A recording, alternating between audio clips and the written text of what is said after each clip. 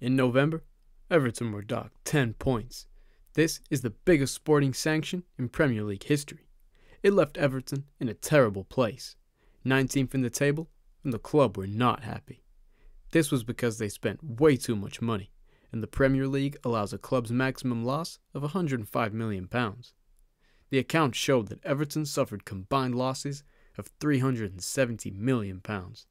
They breached financial fair play, and the club was referred to an independent commission in March. This was a huge blow, because last season Everton finished just 2 points above safety, and this point deduction had people thinking it was the end for Everton, and their chances of relegation were greatly increased. At the start of this season, Everton were extremely shaky, and the fans thought that they were in for another extremely horrible ride. The first win of the season came in the Premier League on the 7th of October against Bournemouth. Despite the season beginning on the 14th of August, things were not looking good.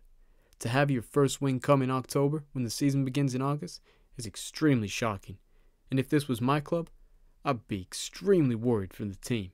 Anyway, when the going gets tough, there is only one man to call, and that is Sean Dyche. Luckily, Everton have Sean.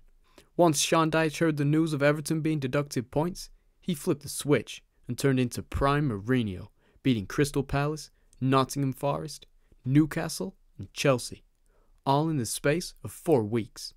I think it's fair to say that Sean Dyche is back, and we're all ready for this. As we all know, Sean Dyche is the king of survival, and if there's one man that can make Everton survive the biggest points deduction in Premier League history, it's Big Sean. Sean Dyche is squeezing every ounce out of these players, and Everton are 9 wins from the last 13 games, 3 league wins in a row, and for the first time since 2021, 3 wins in a week, 3 away wins on the spin, and 3 clean sheets in a row. What an incredible time it is to be a Toffees fan.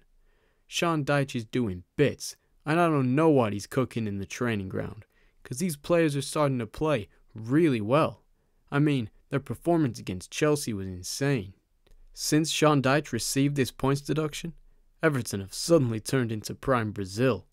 Decore has turned into R9, Dwight McNeil into Ronaldinho, and Lewis Dobbin is now the reincarnation of prime Neymar. All because of Big Sean. Word on the street is that the Premier League only gave Everton a 10 points deduction, not to try and send them down, but to prevent them from winning the title, because this is the only way up for the Toffees now. With these last 2 incredible results, only one can dream of what Everton are going to achieve this season. They're geared up and ready for a great season. Nothing can stop Big Sean. In fact, Everton have picked up more points in the last week and a half than Burnley have all season. I bet those Burnley fans wish they had Sean Dyche now, because I don't know what Vincent Kompany's doing at Burnley. They're absolutely terrible.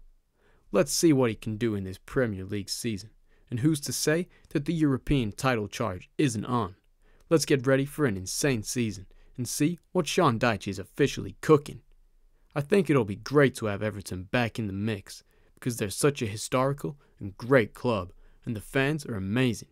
When Sean Dyche gets his team playing well, they really do know how to play football.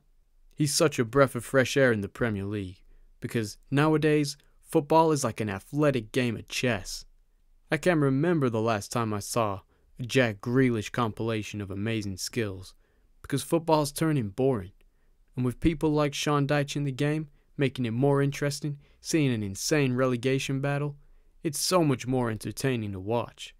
Sean Dyche is a Premier League legend, and I cannot wait to see what he does for the rest of his managerial career, because he is such a gem in football. Thanks for watching this new video, and I'll see you next week for another thrilling analysis of Premier League action. But for now, I'm done. See ya.